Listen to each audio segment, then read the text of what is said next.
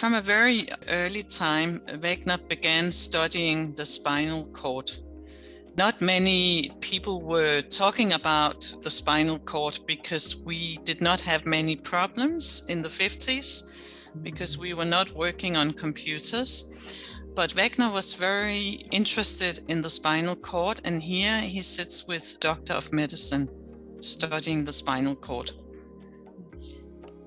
So this is in Danish, but this is actually your spinal cord is in balance when you stand. But if you sit wrong, if you have something here preventing you from arching, this is a wrong position.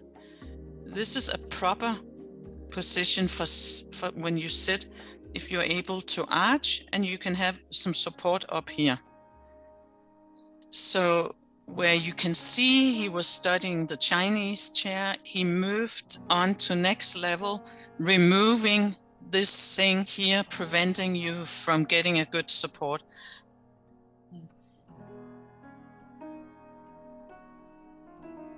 At the same time he was doing the wishbone chair, he started developing the chair. In 1949, he came out with this version, and he never ever looked back. He never ever made any more chairs with something here preventing you from arching. So this was typical. Wegner only take the good stuff into next model and leave behind what didn't work. So this is regarded the most important design of Wegner, and it was an international breakthrough for Danish design. In 1960, Kennedy and Nixon were having the first political television debate on Iceland, and they were sitting in the chair. And we had Obama sitting in it in 2009 for the COP15 in Copenhagen. And then the Danish Crown Prince Frederik, who will be our king eventually, he came to visit our workshop, and he also agreed to sit in it if we had a photographer ready. This is the chair in an interior magazine in 1950. And basically this magazine meant that there was suddenly a huge demand for this kind of furniture. And that was very important for Danish design to be in these magazines in the US with these pieces. So I'd like you to understand that when we took over from Johannes Hansen, we were very lucky because we had Wegner alive, we had existing pieces we could look at, and we had very good drawings. So every piece was put in production as a prototype. And we started all over, also correcting things from the past together with Wegner. And today, the quality is higher than ever before. We have done many, many improvements to this chair, but one of them is, of course, that we cut the armrests out of wood from the same tree. So the center part here comes from the center part here, and right and left arm cut in extension. So it's like mirror cut. It's like opening a book. So this is the new headquarter of Lego, made by Icelandic Olafur Eliasson, and he used the chair, and he used also office swivel chair for this prestigious project. Yes, and these are some of the molds we use for turning. So we make a copy of one of these molds. So the Cow chair, also called PP505, is one of his smallest chairs. I always say this is a chair for the female, but I mean, I think men like it too. But here you have right and left arm, and it's very clear that they are also cut in extension to get this beautiful grain structure. And this is the bull chair called PP518. And here Wegner did not spare anything. He wanted a design that put human first, comfort-wise, so he made it spacious.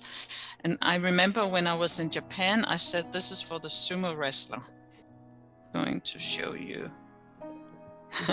I wanted just to show you, this is Burma teak wood for the cow horn. And you can see that the joints here are going all the way through. So this is extremely beautiful grain structure. And this is the bull chair. And these are the biscuits that are going through here to keep them together. So these are the old rosewood stock from 1960s, 70s that we used to keep together. Yeah, the minimal chair is very popular in Japan. It's actually a version that Wegner made for his own house because he didn't have space for the bull chair. Made out of stainless steel, and all the steel we make in Denmark. Again, you can see that we turn, and you can see that we number right and left arm. So we always know when they come back from Copenhagen hardwood, which ones belong together. So you can see it's a quite complex piece. And again, I can show you, this one is from the workshop. So this is number 12, and this is number 12.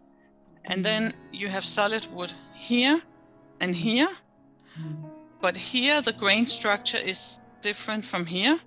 So Wegner put in a layer of veneer separating this and this to make it look nice.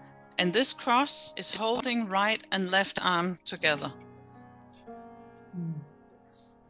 So this is the first PP model that Wegner made for us.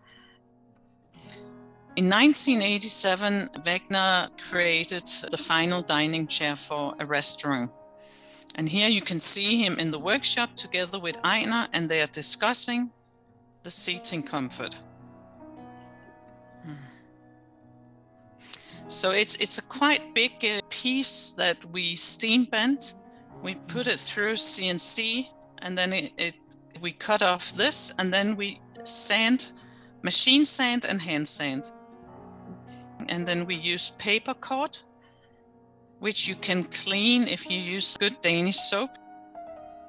This is John. This is from yesterday evening. He is from the US, but he has been working for PP for many, many, many years. And he's doing a lot of the arms on the chairs that you are receiving in Japan. We also have a 3-legged where you can actually stack. The one with the wooden seat you can stack, but it's very suitable for round tables. I'll just quickly show you the Valet Chair. The Valet Chair is from 1953, and the first customer was the Danish King Frederick. It was made so you could hang your jacket and your trousers by lifting up the seat. And then here you have room for your keys when you go to bed at night. So it's a very complex production, and we, of course, do not mix the wood. So this wood, this piece, and this piece are also coming from the same tree. And here we have the old original Johannes Hansen mold that we use for turning and for copying. And then we glue the hanger onto afterwards. Yeah, so we have a lot of easy chairs in the collection, and I'm not going to talk about all of them. I'm going to focus on the one you can see in COKU shop.